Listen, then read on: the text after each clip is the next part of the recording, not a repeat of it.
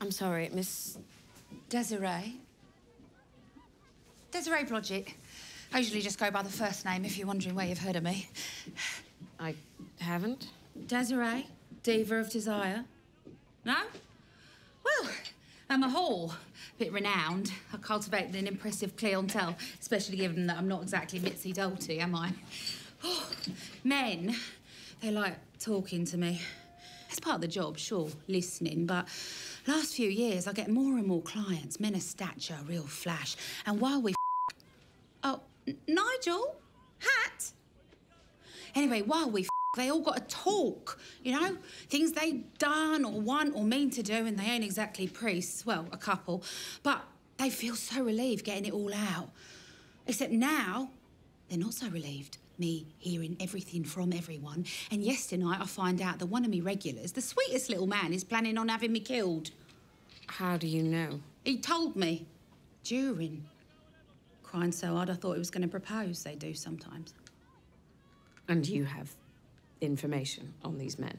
Oh, fuck no, I can't remember a word. I just need a place for me and Nige till the heat's come off. Who sent you?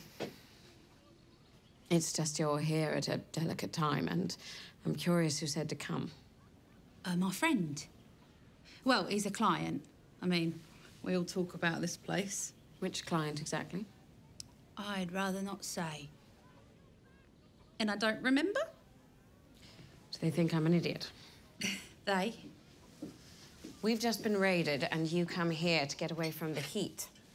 Doesn't really make sense, does it? Though these days, what does? I am an idiot. I'm trying to find someone the beggar king can't trace by looking at fucking street plans. I'm not from here.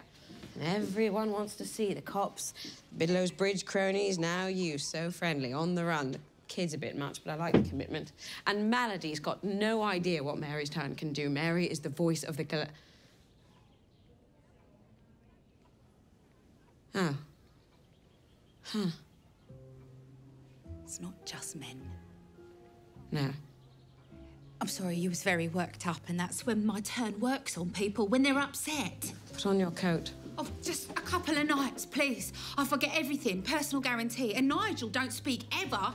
I'm begging you. Put on your coat.